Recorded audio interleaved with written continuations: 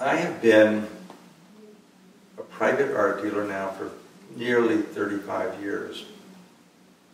And interestingly, the first artist I ever dealt with was Frank Benson.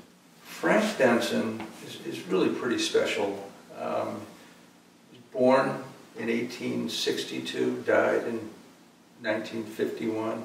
Another way to say that is born during the Civil War and died during the Korean War. He had a long life.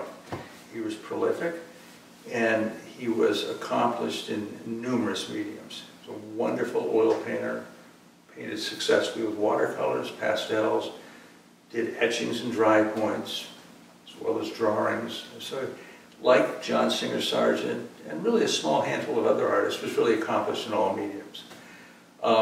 He was a very important American Impressionist, evidenced by the fact that he was a founding member of what was called the 10 American Paintings, which in the late 19th century was a group of the key American painters at that time that decided they wanted to show their works independent of other organizations, including the likes of the William R. Chases, the John Twachtmans, the Edmund Tarbills, and so on and so forth.